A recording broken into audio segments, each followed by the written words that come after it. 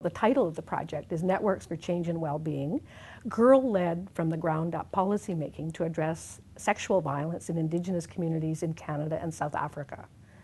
The main focus of it is really to look at the ways in which girls and young women themselves, who are the victims of sexual violence, have been left out of the community of policymaking. And we feel that this is a critical aspect of deepening an understanding of sexual violence, but also taking action and policy change in relation to sexual violence.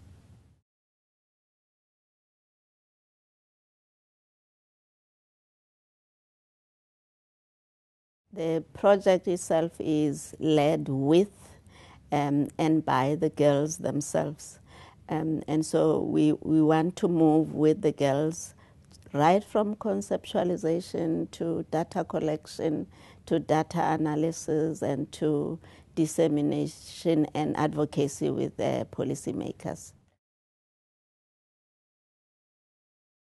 We hear very often how communities say they're never consulted and their voices are never taken into consideration in these projects.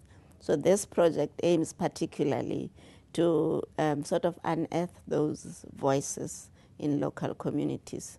We have 15 researchers working across 2 countries. We have 40 partner organizations. So it's actually, and these are all co-investigators who are already working in the area of participatory visual methodologies, arts-based methodologies, but there's never been a project of this magnitude to look at what could we learn across communities within each country, across the various projects, but then working across Canada and South Africa, and working internationally in the context of global organizations such as the United Nations Girls Education Initiative, which is one of our partners. So it's really the scope of it. Clearly, we want to address sexual violence.